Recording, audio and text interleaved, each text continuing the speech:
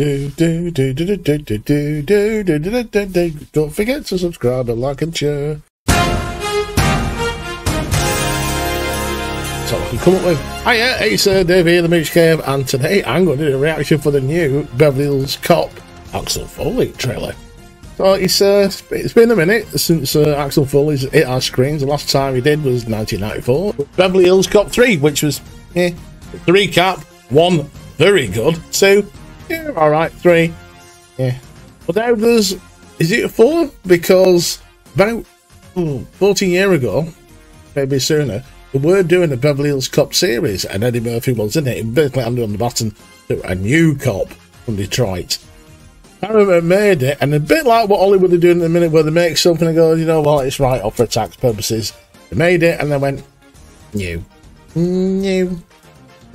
So, Beverly Hills Cop 4's been sort of languishing in development hell for like the last few years in Paramount. And now they pass it on to Netflix, so this is a Netflix production coming straight to us homes. So, will it be any good?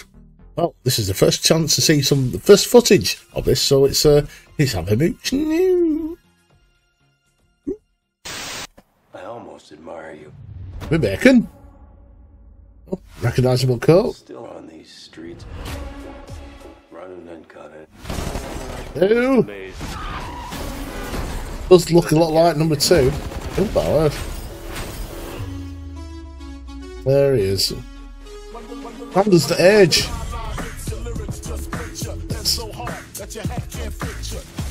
Gilk. I'm gonna be fine. Is that what's it called? In from Aliens, in from first film. Where did that picture come from? In the files? Please tell me you didn't get arrested again. Twice, but I broke out. Look like Beverly Hills 2. We put our lives on the line every day, and for what? Yeah, Spider-Man going on there. Whoa!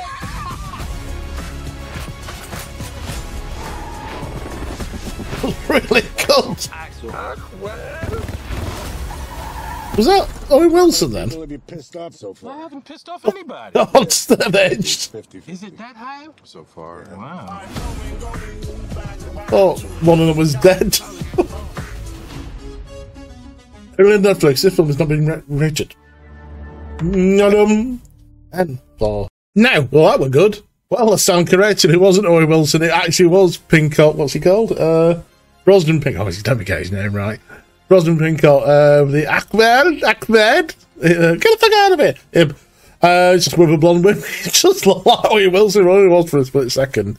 Majority of cast, isn't it? Like, I didn't spot Ronnie Cox, I mean, he's back in now, I thought he'd retired. And I thought John Ashton had passed away, but obviously I'm wrong, and I'm glad he's still around.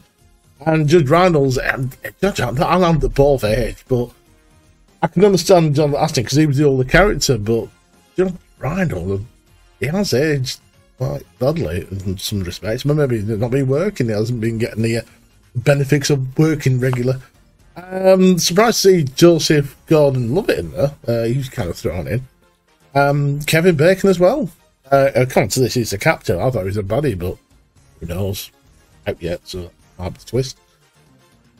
So, a really good cast, and it looked really good. They didn't look like a Netflix film. Maybe Paramount made it, and then they went, yeah, you can have it.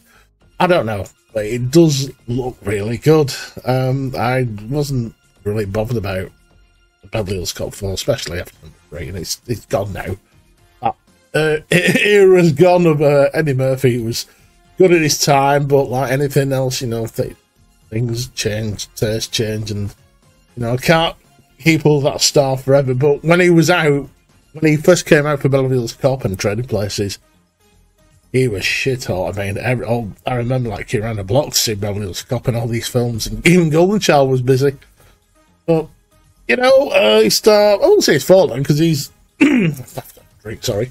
Oh, what's wrong with my throat today? I mean, I've always liked Eddie Murphy. It's just time to change. I don't know. He's just obviously he's got older.